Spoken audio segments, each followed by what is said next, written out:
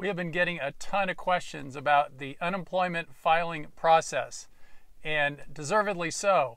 Some states tell you to wait, some states say go ahead, and some states don't tell you anything. So what are you to do? Do you file now? Do you wait? How do you list yourself? What's your reason for not being working?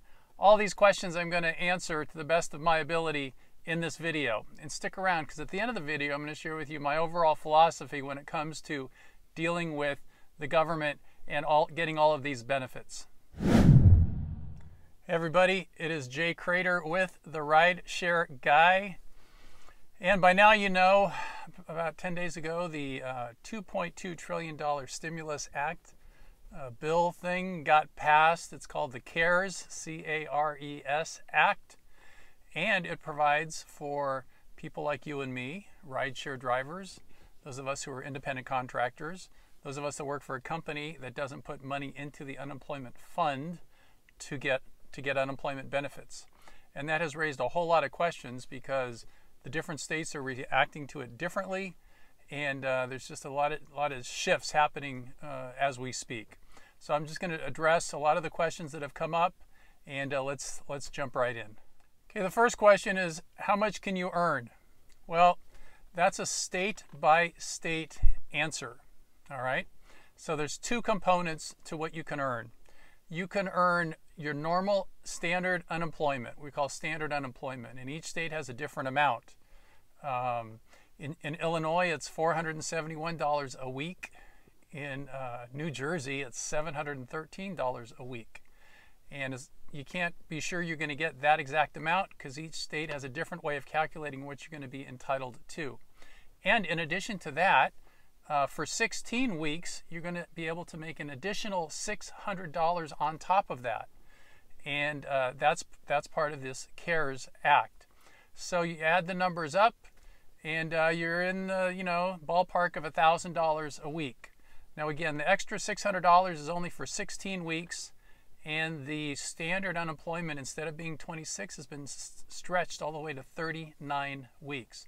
So you start adding those numbers up, it's a significant amount. Number two, should I apply now or shall I wait? So I looked at the Illinois website, and what I found there is it said to wait.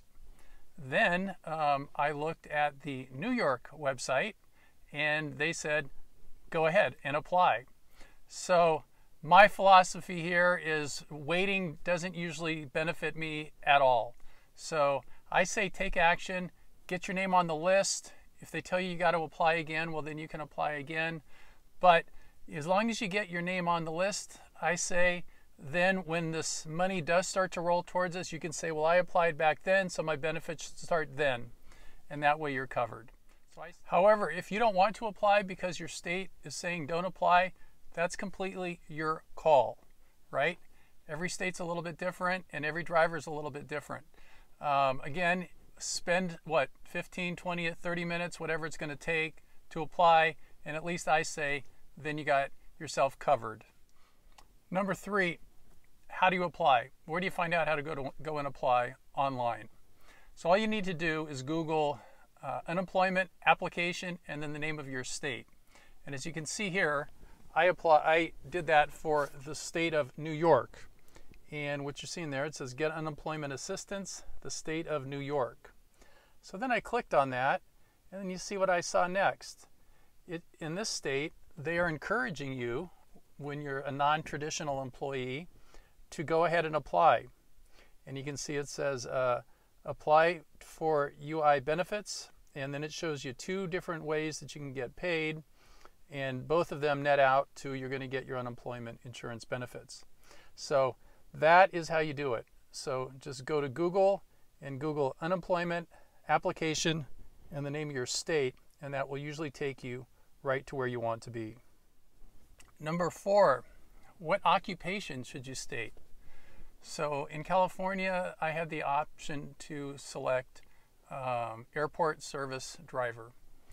Now, in some states, we're being told you actually have the option of checking off that you are an independent contractor. Okay, so if that's the case, obviously that would be the one you would want to select. In California, when I applied, I didn't have that option. So some states are already recognizing that there are going to be independent contractors, freelancers, gig economy workers applying, and they give you that option. If they don't, find the closest thing that you can to being a driver and check that off. Number 5, what do you put as your status? I mean, what do you put as the reason why you're not working?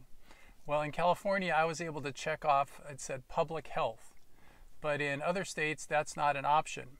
I was fortunate to get this sent to us from one of our subscribers in Pennsylvania. And as you can see, there's a bunch of different options here. You can say you were fired, suspended, laid off, lack of work, quit, leave of absence, labor dispute, strike, lockout, retired, plant closed, still employed. I suggested that this driver use the lack of work because in most markets, there's just not enough work to make it make sense because demand is down so much. So what you're going to have to do is just make a common sense estimate as to it. If you didn't have that option, then I would say laid off, right? Laid off. Because the demand is so low, if you worked for an employer, they would lay you off because there's not enough revenue coming in to keep you hired. So just pick the one that makes the most sense given what your options are in your particular market. Okay, number 6, who is your employer? Well, of course, it's going to be Uber or Lyft. And what you're seeing here is the information that you would need to put Uber and Lyft. So you just need the name of the company, their headquartered address, which you're seeing right now. Don't really have a direct supervisor, so I just said put the CEO of each company, and you also oftentimes have to put the phone number in. And there you have all the information you need to put in your employer should you primarily work for Uber or primarily work for Lyft. In my case, I put Lyft because last year 90% of my driving was for Lyft. 7th question comes to us from this article which came out today called 6 Ways Uber and Lyft Drivers Can Get Free Money Right Now. In this article, I laid out 6 different ways you can get and apply for money. And at the end of this, we always take our questions and answers. And Verge asked a good question. He said, thanks for this. Am I still eligible for unemployment insurance if I'm a part-time driver? But he still has his full-time job, but he's worried about getting laid off. So he's not sure if he can claim unemployment. And he also shares that doing rideshare supplements his income in terms of rent and food on the table. Thanks in advance. So he is counting on the money. Unfortunately, Verge, in this case, you would not be able to apply for unemployment because you currently have a job. So you got to be unemployed. Now, if you were to get laid off or furloughed from your full-time job, then you could apply for unemployment and get all the benefits we've shared about in this video.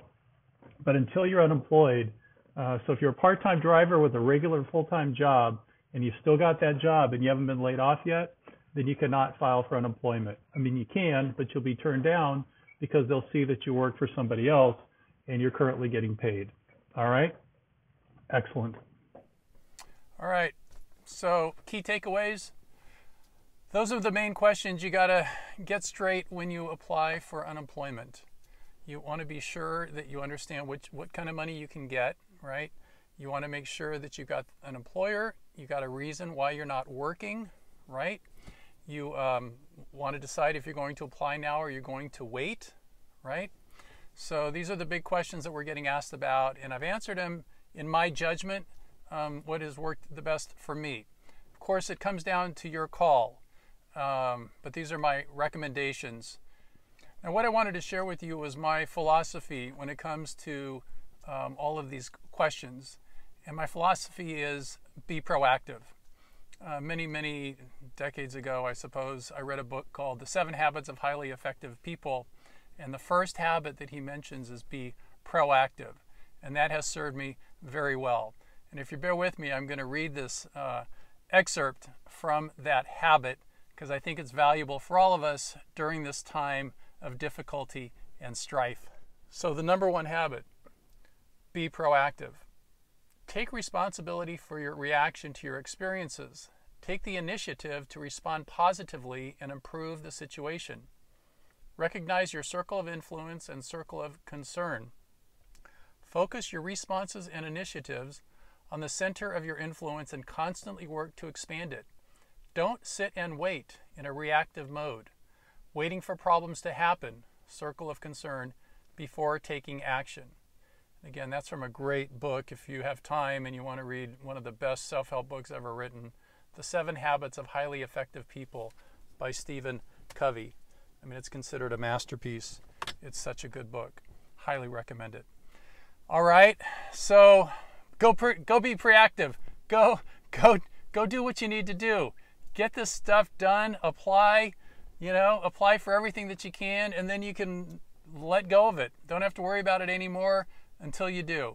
Keep checking the websites for updates, and just stay on top of it. And that's all we can do, because you know what? We can't force the money through the pipeline. The money's going to come when it comes. We're going to do the best that we can so that we're in line, and then we're going to get what we can. I guarantee you it's going to take a lot longer than you and I think it's going to take. I can tell that already, because it's the government and it moves slow, and this is unprecedented what's happening here in our country. So things are just going to get clumsy. Websites aren't going to work.